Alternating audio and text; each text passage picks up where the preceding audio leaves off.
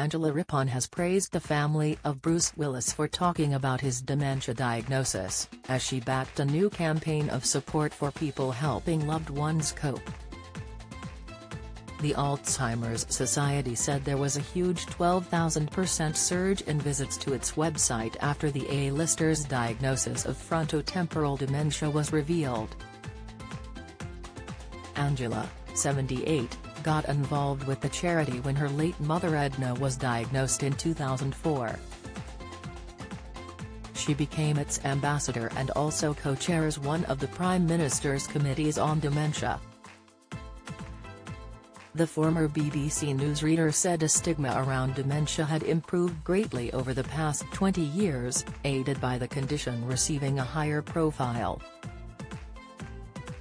She added, "We've had radio and television soap operas, books have been written about people with dementia. Dementia over the last 20 years has been given such a huge profile compared to the 50 years beforehand that more people are aware of it, are prepared to talk about it."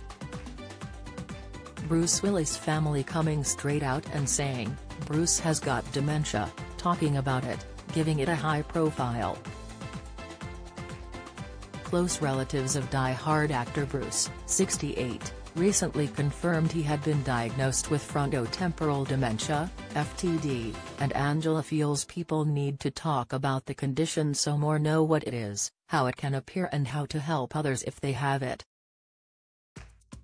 She added, "The more you can talk about it, the more you can make people understand and be less afraid of it.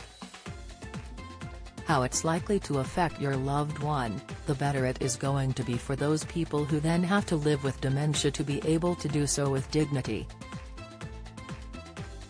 The charity's campaign video The Ultimate Vow shows a wife caring for her husband as his symptoms develop. Angela described the scenes as incredibly powerful.